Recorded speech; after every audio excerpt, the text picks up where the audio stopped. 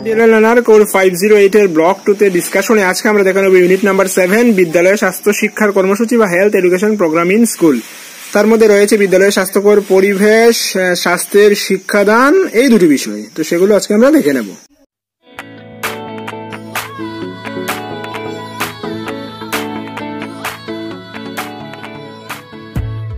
Page number 18 block 2 তে আমরা পাবো যে বিদ্যালয়ের স্বাস্থ্যকর পরিবেশ বা হেলথফুল স্কুল এনভায়রনমেন্ট। তো বিদ্যালয়ের স্বাস্থ্যকর পরিবেশের উপাদানগুলি কি কি সেটা কিন্তু জানতে হবে। তো দেখে নিচ্ছি বিদ্যালয়ের স্বাস্থ্যকর পরিবেশের উপাদান। সেখানে রয়েছে 10টা উপাদান। 1 নম্বর হচ্ছে পরিষ্কার পানীয় জল, 2 নম্বর পরিষ্কার শৌচাগার, 3 নম্বর নিরাপদ খাদ্য, 4 নম্বর হাত ধোয়ার ব্যবস্থা, 5 নম্বর উপযুক্ত নিষ্কাশন ব্যবস্থা, 6 নম্বর জঞ্জাল প্রত্যাখ্যান, 7 নম্বর উপযুক্ত আলো বাতাস, 8 নম্বর বায়ুরন্ধ্র, 9 নম্বর উপযুক্ত বসার জায়গা এবং 10 নম্বর আবেগপূর্ণ সামাজিক পরিবেশ ইত্যাদি। তো সেগুলি কিন্তু জানতে হবে যে বিদ্যালয়ের স্বাস্থ্যকর পরিবেশের উপাদানগুলি কি কি। তো প্রত্যেকটা বিষয়েই কিন্তু ডিসকাশন করা আছে। তো সেগুলো আমি আর বেশি আলোচনা করছি না, সেগুলি তো সবারই জানা আছে, জাস্ট দেখে নেবেন। সেটা 18 নম্বর পেজ থেকে স্টার্ট হয়েছে। 19 রয়েছে বিদ্যালয়ে কি কি থাকা উচিত, তো দেখে নেবেন। তার মধ্যে পর কিন্তু প্রশ্ন রয়েছে যে জল পরিশুদ্ধ করার 4টি পদ্ধতি বর্ণনা করুন। তো জল পরিশুদ্ধ করার বিভিন্ন পদ্ধতি রয়েছে, যেমন ফুটানো জল ফুটিয়ে পরিশুদ্ধ করা যায়, ক্লোরিন ট্যাবলেট ব্যবহার করে পরিশুদ্ধ করা যায়, আরও পদ্ধতি একটা রয়েছে তার মাধ্যমে পরিষ্কার করা যায়। তারপর ছাঁকুনি দিয়ে জল ছেঁকেও পরিশুদ্ধ করে, যদিও সেটা খুব বেশি পরিশুদ্ধ করা যায় না, তারপরেও কিন্তু এই 4টা পদ্ধতি আপনি লিখতে পারেন। তারপর রয়েছে শৌচাগার পরিষ্কার। তো বিদ্যালয়ের স্বাস্থ্য ব্যবস্থার প্রয়োজনীয় সুবিধা। এক্ষেত্রে শৌচাগার পরিষ্কার করার ক্ষেত্রে বিদ্যালয় কর্তৃপক্ষের কি ভূমিকা রয়েছে, শিক্ষকের কি ভূমিকা রয়েছে, সেগুলো কিন্তু আলোচনা করা আছে। যে বিদ্যালয়ে নিরাপদ স্বাস্থ্য ব্যবস্থা বজায় রাখার জন্য বিদ্যালয় কর্তৃপক্ষ ও শিক্ষকের কাজ লিখুন। আবার বলছি, প্রশ্নটা লিখবেন যে বিদ্যালয়ে নিরাপদ স্বাস্থ্য ব্যবস্থা বজায় রাখার জন্য বিদ্যালয় কর্তৃপক্ষ ও শিক্ষকের কাজ লিখুন। তো সেটা আপনি 19 এবং 20 নাম্বার পেজ জুড়ে পেয়ে যাবেন। প্রথমে রয়েছে বিদ্যালয় কর্তৃপক্ষের কাজ, তারপর রয়েছে শিক্ষকের কাজ।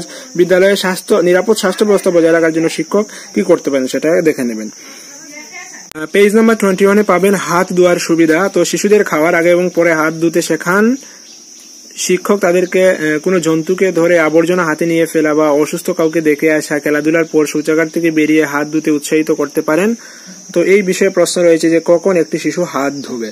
তো হাত কখন ধুবে সেটা আমরা ওই জাস্ট একটু উপরেই দেখে নিলাম, এইটা কিন্তু জানতে হবে। তো এটা যদিও আমরা জানি, তারপরেও দিয়েছে, দেখে নেব। তারপর রয়েছে নিষ্কাশন বা ড্রেনেজ। তো কর্তৃপক্ষ কি ব্যবস্থা নিতে পারে বিদ্যালয়ের ড্রেনেজ ব্যবস্থায় বা নিষ্কাশন ব্যবস্থার ক্ষেত্রে, সেটা দেখে নেবেন। এক্ষেত্রে শিক্ষককে কি কি সতর্কতা অবলম্বন করতে হবে তাও এখানে লিখে দেওয়া আছে, দেখে নেবেন পেজ নাম্বার 22 তে।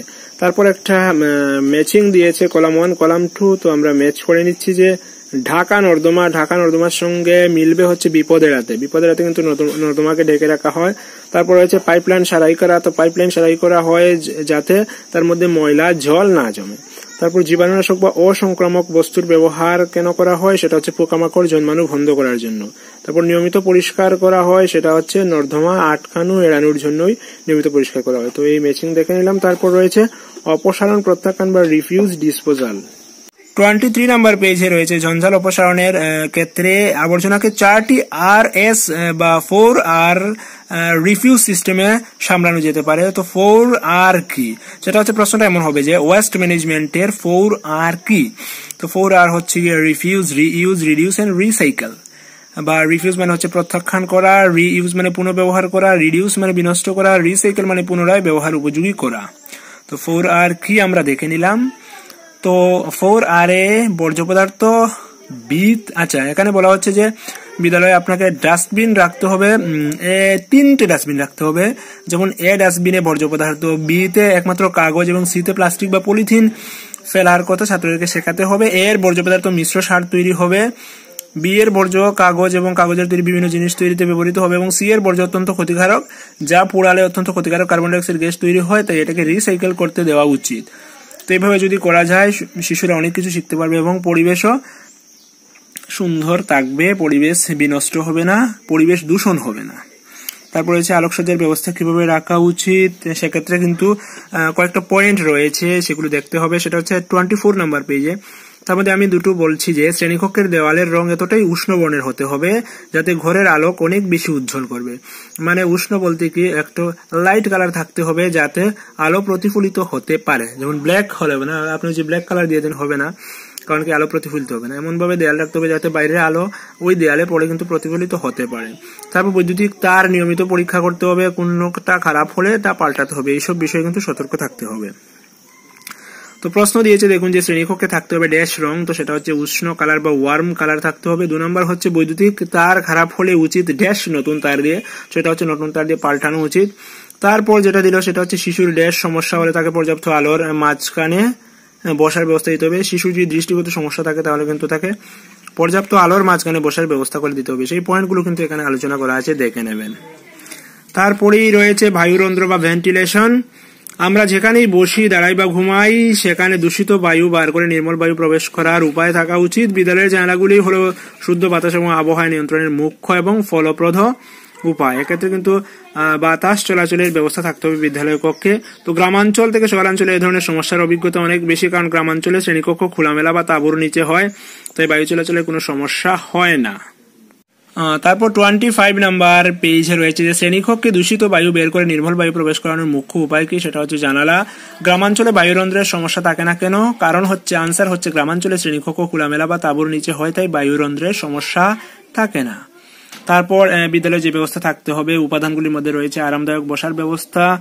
তো সেক্ষেত্রে বসার ব্যবস্থার রূপ নিচে দেওয়া হলো, যে কিছু দেখে নেবেন যে লেখার কাজে বোর্ড শিশু সম্পূর্ণ দৃষ্টিসীমার মধ্যে থাকতে হবে। শিল্পকর্মের জন্য শিশুকে যথেষ্ট জায়গা দিতে হবে। স্পেশাল বা CWSN শিশুকে দরজার কাছে বসতে দিতে হবে। সমস্যা সৃষ্টিকারী শিশুকে শিক্ষকের কাছে বসাতে হবে। মূল্য নির্ধারণকারী শিক্ষকের উন্মুক্ত স্থান থাকা দরকার। তো এই বিষয়গুলো কিন্তু দেখতে হবে। পরেই যে একটা ম্যাচিং দিয়েছে দেখুন যে লিখিত বিষয় মূল্য নির্ধারণ সমস্যা সৃষ্টিকারী। তো লিখিত বিষয়ের সঙ্গে মিলবে হচ্ছে B নাম্বার, প্রত্যেক শিশুকে ব্ল্যাকবোর্ড সম্পূর্ণ দেখতে পারতে হবে। মূল্য নির্ধারণের ক্ষেত্রে শিশুকে চালনা করতে পর্যাপ্ত স্থান দরকার। সমস্যা সৃষ্টিকারীর ক্ষেত্রে হচ্ছে শিশু শিক্ষকের কাছাকাছি বসতে হবে যাতে তার কাজ দেখাশোনা করতে পারেন। তারপর 10 নাম্বার উপাদান হচ্ছে গিয়ে আবেগ প্রবণতা এবং সমাজ পরিবেশে একে অপরের সহায়ক বা conducive emotional and social environment. তো প্রশ্ন এমন হতে পারে যে বিদ্যালয়ে আবেগপ্রবণ সামাজিক পরিবেশ গড়ে তুলতে শিক্ষকের কি করা উচিত, বা শিক্ষক কিভাবে শিক্ষার্থীদের শ্রেণীকক্ষে স্বাগত জানাবেন। তো এক্ষেত্রে আবেগপ্রবণ সামাজিক পরিবেশ গড়ে তুলতে বা শিক্ষক ছাত্রদেরকে কিভাবে স্বাগত জানাবেন সেটার আনসার কিন্তু 26 কোর্স 508 এর ব্লক 2 এর 26 নাম্বার পেজে পেয়ে যাবেন। যে শিক্ষক এমন পদক্ষেপ নিতে হবে যেন শ্রেণীকক্ষই ছাত্রদের আমন্ত্রণ জানাবে, যে অভিবাদন কর্মসূচি থাকতে হবে, নবাগতদের ক্লাব, বসবার আসন পরিবর্তন, একে অপরের সাথে যোগাযোগ, সমকক্ষ পাঠ, অবৈষম্যমূলক কর্মপন্থা, এইসব ব্যবস্থা থাকতে হবে। তারপর চলে যাচ্ছি স্বাস্থ্য বিষয়ক নির্দেশে। তো স্বাস্থ্য বিষয়ক নির্দেশের ক্ষেত্রে প্রথম পাবো হচ্ছে সুষম খাদ্য এবং খাদ্য, ফুড এন্ড ব্যালেন্স ফুড। তো ফুড বা খাদ্য কি, সেটা যে কোনো গ্রহণযোগ্য বস্তু যা কেউ খায় বা শরীরের পক্ষে সেটা কার্যকরী থাকে খাদ্য বলে। খাদ্যের প্রধান উৎস হলো উদ্ভিদ এবং প্রাণী। তো খাদ্য কি সেটা দেখতে হবে। তারপর খাদ্যের বিভিন্ন শ্রেণী বিভাগ রয়েছে, দেখুন যে পুষ্টির বিভিন্ন শ্রেণী বিভাগ, যেমন শ্বেতসার জাতীয় খাদ্য রয়েছে বা কার্বোহাইড্রেট জাতীয় খাদ্য, ফ্যাট বা চর্বিদায়ক খাদ্য যেটাকে শক্তিদায়ক বলা হয়, দেহ সার বা প্রোটিন জাতীয় খাদ্য যেটাকে বডি বিল্ডিং খাদ্য বলা হয়, খনিজ লবণ বা মিনারেল সল্ট যেটাকে রক্ষণশীল খাদ্য বলা হয়, ভিটামিনস, রাফেজ প্রভৃতি রয়েছে। তো কোনটা থেকে কি কি পাওয়া যায়, এসবের উৎসগুলো কি এটা দেখে নেবেন, সেটা 28 নাম্বার পেজে, সেগুলো নিয়ে আলোচনা করার কিছু নেই। তারপর রয়েছে সুষম খাদ্য বা ব্যালেন্স ডায়েট। তো প্রশ্ন হচ্ছে যে সুষম খাদ্য বলতে কি বুঝেন সেটা শিখে নেবেন। এই যে দেখুন যে খাবারে সব রকম পুষ্টিকর বস্তু বয়স অনুপাতে এবং কি কাজ করা হবে সেই অনুপাতে থাকে, তাই সুষম খাদ্য। তো সুষম খাদ্য কাকে বলে শিখবেন। তারপর হচ্ছে খাদ্যকে প্রভাবিত করে এমন কয়েকটি উপাদানের নাম লিখুন। তো সেটাও দেয়া আছে 28 পেজে, খাদ্যকে প্রভাবিত করে এমন কিছু উপাদান। তারপরে যেটা প্রশ্ন সেটা হচ্ছে মানবদেহে পুষ্টির প্রয়োজনীয়তা লিখুন। তো মানবদেহে পুষ্টির প্রয়োজনীয়তা সেটাও কিন্তু ক্রমান্বয়ে দেয়া আছে। তো এইসব বিষয় আমাদের কিন্তু সবারই জানা রয়েছে, সেগুলো নিয়ে ডিসকাশন করার কিছু নেই, জাস্ট দেখে নেবেন। আমি পেজ নাম্বারগুলো বলে দিচ্ছি। পরের পেজে প্রশ্ন দিয়েছে যে সিরিয়াল পুষ্ট হয়, সিরিয়াল বা দানাশস্য পুষ্ট হয় ড্যাশ, সেটা হচ্ছে শ্বেতসার। সবজি খুব ভালো উৎস হচ্ছে ভিটামিনের। দুধ একটি সুষম খাদ্য। চা এবং কফি আমাদের যেকোনো পানীয় ডিম সরবরাহ হয় মুরগি এবং হাঁস থেকে। তো মধু পাওয়া যায় মৌমাছি থেকে, এইগুলো।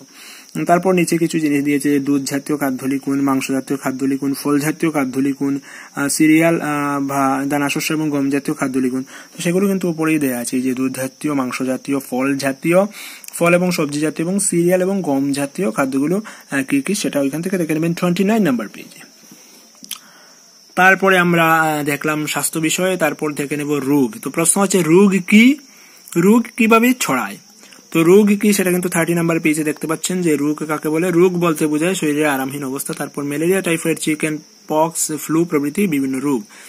তো রোগ ছড়ানোর কারণ বা রোগ কিভাবে ছড়ায়। রোগ ছড়ায় 4টি প্রণালীতে, যেমন খাদ্য এবং জলের মাধ্যমে রোগ ছড়ায়, বাতাসের মাধ্যমে রোগ ছড়ায়, সংস্পর্শের মাধ্যমে রোগ ছড়ায় এবং পোকামাকড়ের মাধ্যমে রোগ ছড়ায়। তো জল এবং খাদ্যের মাধ্যমে কিভাবে ছড়ায় সেটা লেখা আছে, বাতাসের মাধ্যমে কিভাবে ছড়ায়, সংস্পর্শের মাধ্যমে কিভাবে ছড়ায়, পোকামাকড়ের মাধ্যমে কিভাবে ছড়ায় সেগুলো কিন্তু পড়ে নেবেন। 30 নাম্বার পেজে রয়েছে। 508 ব্লক 2 পেজ 31 পাবেন সংক্রামক এবং অসংক্রামক ব্যাধি। তো সংক্রামক এবং অসংক্রামক রোগ কি উদাহরণ দাও সেটা এখান থেকে দেখে নেবেন। তারপর কিছু সংক্রামক রোগ রয়েছে, কোন প্রাণীর দ্বারা সংক্রামিত হয় বা কিভাবে সংক্রামিত হয়, তার লক্ষণ কি, প্রতিষেধকমূলক ব্যবস্থা বা চিকিৎসা কি সেগুলো কিন্তু দেওয়া আছে, এগুলো কিন্তু দেখতেই হবে। যে স্মল পক্স, চিকেন পক্স, হাম, হুপিং, কাশি, যক্ষা প্রভৃতি দেওয়া আছে, সেগুলো কিন্তু দেখতে হবে। এখান থেকে কিন্তু প্রশ্ন হবে বা পাঠ শেষের অনুশীলনীতে কিন্তু এসব নিয়ে কিন্তু প্রশ্ন রয়েছে। তারপর যেটি একটা ম্যাচিং রয়েছে, দেখুন যে স্মল পক্স, হুপিং, কাশি এবং হাম। তো সেটা কিন্তু এই যে আগে যেটা টেবিল দেখলাম 31 পেজে, টেবিলটা দেখলে কিন্তু ম্যাচ করা যাবে। তো আমি যদিও ম্যাচ করে দিয়েছি। তারপর রয়েছে সত্যমিথ্যা, সত্যমিথ্যাটাও কিন্তু দাগ দিয়ে দিয়েছি। আপনারা যদি প্রয়োজন পড়ে ভিডিওটাকে পজ করে কিন্তু সেটা এখান থেকে দেখে নেবেন। তারপর 33 নাম্বার পেজে রয়েছে পশ্চার বা ভঙ্গি। তো ভঙ্গি কি, ভঙ্গির অর্থ কি, মূল ভঙ্গিগুলি কি কি, বা basic posture of human body কি কি। Basic posture of human body হচ্ছে 3টা, স্ট্যান্ডিং, সিটিং এন্ড লেইং, বা দাঁড়ানো, বসা এবং শুয়ে থাকা। সেখান থেকে কিন্তু একটা এমসিকিউ হতেই পারে যে নিচের কোনটি মানুষের শরীরের মূল ভঙ্গির মধ্যে কোনটি নয়। বলে দাঁড়ানো, বসা, শুয়ে থাকা, গাড়ি চালানো, যে কোনো কিছু দিয়ে দিতে পারে, বা দৌড়ানো, যে কোনো কিছু দিয়ে দিতে পারে। তাহলে বুঝতে পারছেন কিভাবে আনসারটা হবে। যে 3টা রয়েছে সেগুলো না, যেটা নেই সেটা হবে আনসার। তো এগুলো কিন্তু আমি পরবর্তীতে এমসিকিউ নিয়ে যখন আলোচনা করবো, এমসিকিউ তৈরি করে দেবো, তখন কিন্তু সেগুলো পেয়ে যাবেন। তার জন্য কিন্তু একটু অপেক্ষা করতেই হবে। যাই হোক, তারপর দাঁড়ানো কি, বসা কি, কিভাবে বসা উচিত, শুয়ে থাকা কি, কিভাবে শুয়ে থাকা উচিত, এইসব বিষয়ে আলোচনা করা আছে, তো সেগুলো দেখে নেবেন। তারপর পশ্চার ডিফর্মিটিজ এন্ড কিউ, ভঙ্গিমার বিকলাঙ্গতা এবং তার আজ্ঞ বিধান নিয়ে আলোচনা করা হয়েছে। তো ভঙ্গিমার বিকলাঙ্গতা বা মেজর পশ্চারাল ডিফর্মিটিজ আর হচ্ছে 5টা দেওয়া আছে। দেখুন যে kyphosis, lordosis, scoliosis, flat foot এবং নকনি। তো সেগুলো কি পড়ে দেখবেন। তো প্রত্যেকটার ছবি আমি আপনাদেরকে সাপ্লাই করে দিচ্ছি। এই যে দেখতে পাচ্ছেন, সেই ছবিটা হচ্ছে স্কাইফোসিসের, স্বাভাবিক উত্তলতা বেড়ে যাওয়া। এই যে ছবিটা সেটা হচ্ছে লর্ডোসিসের, শিরধারা চারপাশের অবতলতার বৃদ্ধি হয়ে গেছে। এই ছবিটা হচ্ছে স্কোলিওসিসের, যে শিরধারার সঙ্গে কাঁধের পার্শ্ববর্তী বিচ্যুতি, নিম্ন এবং উচ্চ নিতম্ব একের উপর অন্যটি। এই ছবিটা হচ্ছে ফ্ল্যাট ফুট, পায়ের পাতার নিচে খিলানের মতো অংশ সেটা কিন্তু মাটি স্পর্শ করে ফেলেছে। আর এই ছবিটা হচ্ছে নকনি, হাঁটু একটির সাথে অপরটি লেগে যায় কিন্তু গুলফ লাগে না, পায়ের ভিতর দিকে কোণ হয়, এটা হচ্ছে গিয়ে নকনি। তো সেটা আপনি 34 নাম্বার পেজে পেয়ে যাবেন, দেখে নেবেন। ছবিগুলো দেখলে অনেকটা সুবিধা হবে। 5 নাম্বার পেজে প্রশ্ন রয়েছে যে দাঁড়া ড্যাশ ড্যাশ মূল ভঙ্গি। তো দাঁড়ানো, বসা এবং শোয়া হচ্ছে মূল ভঙ্গি। তারপর রয়েছে ড্যাশ শিরধারার পার্শ্ববর্তী বিচ্যুতি। তো সেটা হচ্ছে স্কোলিওসিস, হচ্ছে শিরধারার পার্শ্ববর্তী বিচ্যুতি। পরেরটা হচ্ছে ড্যাশ ড্যাশ ড্যাশ খিলানের মতো অংশ মাটির সংস্পর্শে থাকে। তো সেটা হচ্ছে ফ্ল্যাট ফুট। তারপর রয়েছে স্বাস্থ্যকর অভ্যাস। স্বাস্থ্যকর অভ্যাস কি, স্বাস্থ্যকর অভ্যাসের অর্থ, স্বাস্থ্যকর অভ্যাসের শ্রেণী বিভাগ। তো তার মধ্যে দুটো ভাগে ভাগ করেছে, কোনগুলো স্বাস্থ্যকর অভ্যাস, কোনগুলো অস্বাস্থ্যকর অভ্যাস, সেগুলো কিন্তু দেখে নিতে হবে। সেটা রয়েছে 35 নাম্বার পেজে। তো প্রশ্ন এমন যে নিচের কোনটি স্বাস্থ্যকর অভ্যাস নয় বলে একটা প্রশ্ন যদি করা হয়, নিচের কোনটি স্বাস্থ্যকর অভ্যাস নয়। Punctuality, discipline, negative thinking, exercise. তো সেটা কিন্তু এই 2টা টেবিল দেখলেই বুঝে যাবেন কোনটা স্বাস্থ্যকর অভ্যাস নয়। পাংচুয়ালিটি স্বাস্থ্যকর অভ্যাস, ডিসিপ্লিন স্বাস্থ্যকর অভ্যাস, এক্সারসাইজ স্বাস্থ্যকর অভ্যাস, কিন্তু নেগেটিভ থিঙ্কিং যেটা অনস্বীকৃতি সূচক চিন্তা সেটা স্বাস্থ্যকর অভ্যাস নয়, সেটা কিন্তু অস্বাস্থ্যকর অভ্যাস। তো অপশন সি নেগেটিভ থিঙ্কিংটা হচ্ছে স্বাস্থ্যকর অভ্যাস নয়। পরের পেজে যদি কন্টিনিউ করি, একটা প্রশ্ন লিখতে হবে যে শিশুদের স্বাস্থ্যকর অভ্যাস তৈরিতে পিতামাতা এবং শিক্ষক শিক্ষিকার কি ভূমিকা হওয়া উচিত। প্রশ্নটা আবার বলছি, লিখে নেবেন। শিশুদের স্বাস্থ্যকর অভ্যাস তৈরিতে পিতামাতা ও শিক্ষক শিক্ষিকার কি ভূমিকা হওয়া উচিত। 36 রয়েছে। দেখুন যে বাবা মাকে অবশ্যই নিম্নলিখিত বিষয়ে নজর দিতে হবে স্বাস্থ্যকর অভ্যাস তৈরির ক্ষেত্রে। তারপর শিক্ষকের ভূমিকা, শিক্ষক কোন কোন ব্যাপারে নজর দেবেন ছাত্রদের স্বাস্থ্যকর অভ্যাস তৈরিতে, সেগুলো দেখে নেবেন। রয়েছে আরেকটা এক্সারসাইজ, দেখুন যে কয়েকটি স্বাস্থ্যকর এবং কয়েকটি অস্বাস্থ্যকর অভ্যাস লিখুন। তো সেটা 35 নাম্বার পেজে আনসার পাবেন। কয়েকটি কাজের কথা লেখো যেগুলি তুমি পিতামাতার সঙ্গে অংশী হও, সেটা 36 পাবেন। তারপর কিভাবে তুমি তোমার শিক্ষককে অনুসরণ করো, সেটাও 36 নাম্বার পেজে পাবেন। যদি সেগুলো পরীক্ষায় আসার মতো কিছু না, এটা শিক্ষার্থীদের জন্য দিয়েছে। তো পরীক্ষা তো শিক্ষার্থী দেবেন না, পরীক্ষা দেবেন শিক্ষকরা, তো সেগুলো আসবে না পরীক্ষায়। তারপর আমরা চলে এসেছি একেবারে চ্যাপ্টারের শেষ অংশে। তো আমরা পাঠ শেষের অনুশীলনীটা দেখে নেব এবং সেখানে যে প্রশ্নগুলো রয়েছে তার আনসার কোথায় কোথায় পাবো সেগুলোও দেখে নেব। একক সমাপ্তি অনুশীলনীতে কিছু প্রশ্ন রয়েছে, তো তার আনসারগুলো কোথায় পাবেন সেগুলো তো সাইডে লেখাই আছে যে 18, 22, 25, 24, 26, 27 থেকে 28, 31, 31, 34 এবং 35 নম্বর পেজগুলোতে তার আনসারগুলো পাবেন। সেগুলো এখান থেকে দেখে নেবেন, দাগ দেয়া রয়েছে। তো আজকে এখানেই শেষ করছি। নেক্সট ডেতে দেখা হবে পরবর্তী ইউনিট নিয়ে। আর ভিডিওগুলোকে অনেকের সাথে শেয়ার করবেন। আর আপনারা বলছিলেন যে সাজেশন বেসড আনসার 509টা দেওয়া হয়ে গেছে, চ্যানেলে দেখে নেবেন। আর 508টা কিন্তু অতি শীঘ্রই 1-2 দিনের মধ্যে আমি দিয়ে দেবো বলেছিলাম। হ্যাঁ, অবশ্যই 1-2 দিনের মধ্যে সাজেশন বেসড আনসার গুলো পেয়ে যাবেন। ততক্ষণ ভালো থাকুন, keep studying and stay tuned with SMDN tutorial. Thank you.